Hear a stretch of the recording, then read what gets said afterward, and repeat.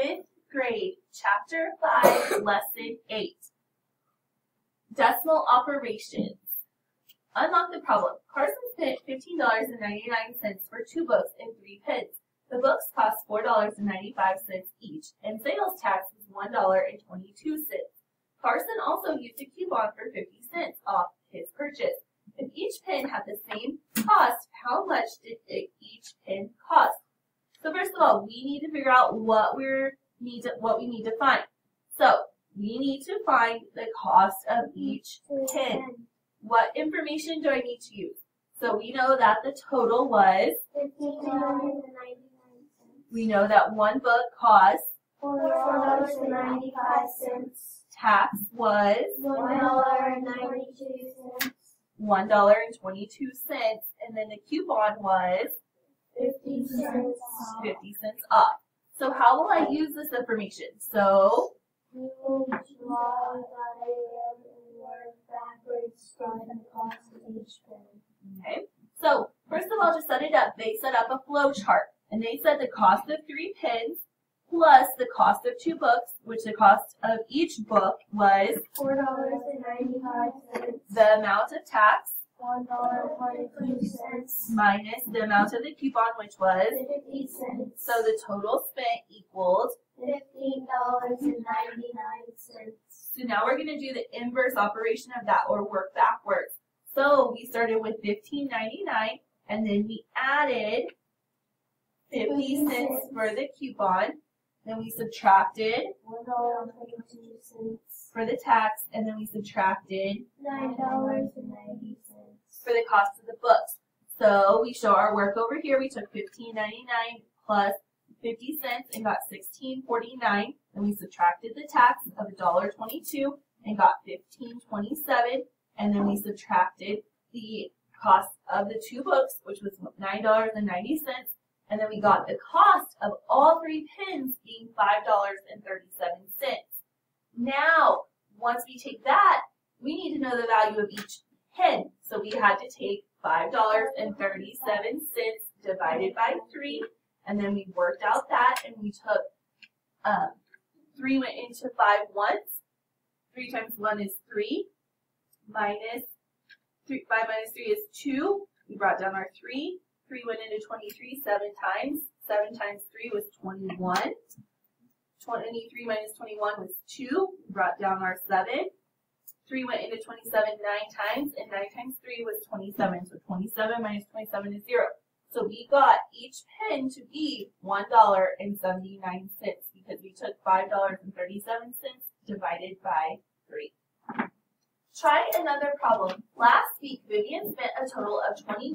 She spent $9.95 for tickets to the school fair, $5.95 for food, and the rest for 2 rings that were on sale at the school fair. If each ring had the same cost, how much did each ring cost? So what do I need to find? The price for each ring. What information do I need to use? The total was $20. Tickets were $9.95. and food was. $5.95. So how will we use the information? We will draw a diagram to find the cost of each ring. Okay, so then we did the tickets cost, $9.95. food cost, cost of the rings, we don't know. So that's just a question mark. Equals the total of. $20. Then we will do an inverse operation and work backwards. So we know that the total was $20. minus the tickets, which cost, $9.95. minus the food that cost, $5.95. which ends up, after we work it out over here to the side in yellow, we got $20 minus $9.95, got us $10.05, minus $5.95, got us $4.10. So the cost of the 2 rings was $4.10. So then we need to know the price of each ring. So over here to the left, we're going to have to do a division problem. We put the cost of $4.10, or to the right in yellow, $4.10 divided by 2, and then that got us 2 went into 4 twice, and 2 times 2 is 4. 4 minus 4 is 0. We brought down our 1. 2 does not go into 1, so we put a 0. 0 times 2 is 0. 1 minus 0 is 1. We brought down our 0. 2 into 10 was 5, and then 5 times 2 is 10, and 10 minus 10 is 0.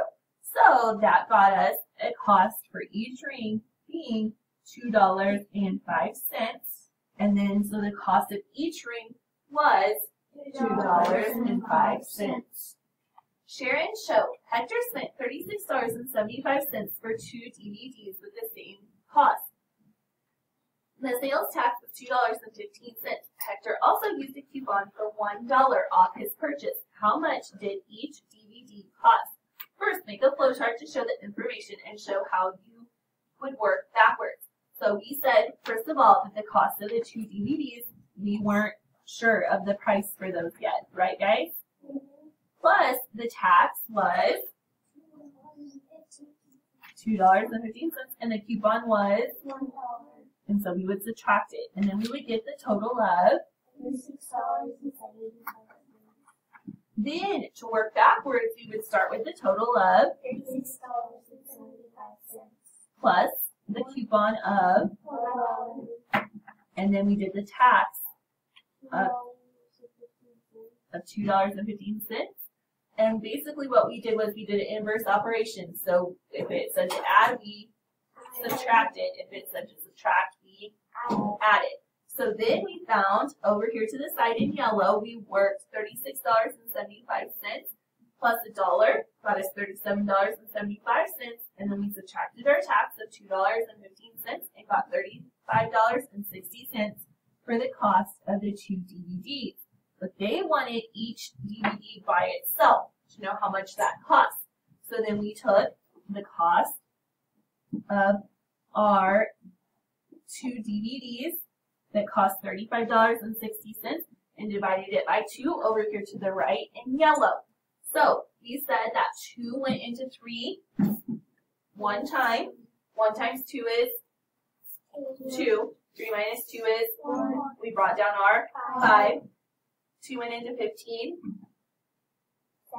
7 times. 7 times 2 is 14. 15 minus 14 is 1. We brought down our 6. 2 into 16 went 8 times. 8 times 2 is 16. 16 minus 16 is 0. We brought down our other 0, and 2 could not go into 0, so we put up 0. 0 times 2 is 0, so 0 minus 0 is 0. So the total cost for 1 DVD was $17.80. What if Hector spent $40.15 for the DVDs? The sales tax was $2.55 and he didn't have a coupon. How much did each DVD cost? So what do we underline, guys? We spent $40.15. Sales tax was $2.55. He didn't have a coupon. How much would each DVD cost? So what are we going to start with, guys? To start working our problem.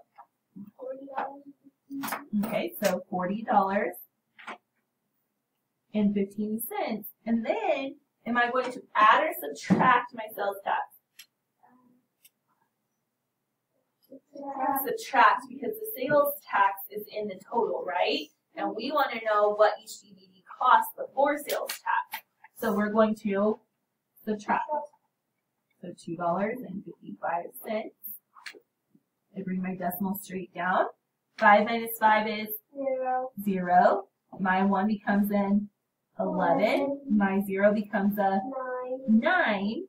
And then would we have had to have borrowed in the beginning anyways? Yes, so this 4 becomes a 3.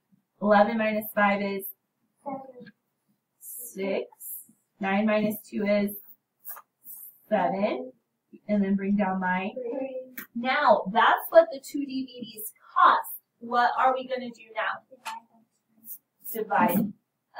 Divide by 2. So, 3760 divided by 2. I bring my decimal straight up. 2 goes into 3 once. 2 times 1 is 2. 3 minus 2 is 1. Bring down my 7. 2 into 17 is 8. 8 times 2 is 17 minus 16 is 1. Bring down my 2 into 16. 8. 8 times 2 is 16 minus 16 is 0. And then I bring down my 0. Can 2 go into 0? Nope. So 0. And then minus 0. There's nothing left over. So each DVD costs $18.80. Sophia spent $7.30 for school supplies. She spent $3 for a notebook and $1.75 for a pen. She also bought 3 large erasers. If each eraser had the same cost, how much did she spend? So what do we need to underline here, guys? So spent $3.70. Then her notebook was $3. Her pen was $1.75. And then she bought 3 large erasers. If each eraser had the same cost, how much did she spend for each eraser? So what are we going to start with, guys?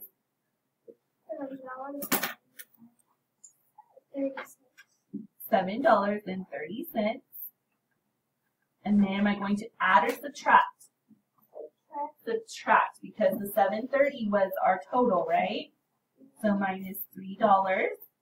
Bring down my decimal. 0 minus 0 is 0. 3 minus 0 is 3. 7 minus 3 is 4. So now we have $4.30. Now what am I going to do with the 175? Subtract that as well. So 175. So bring down my decimal.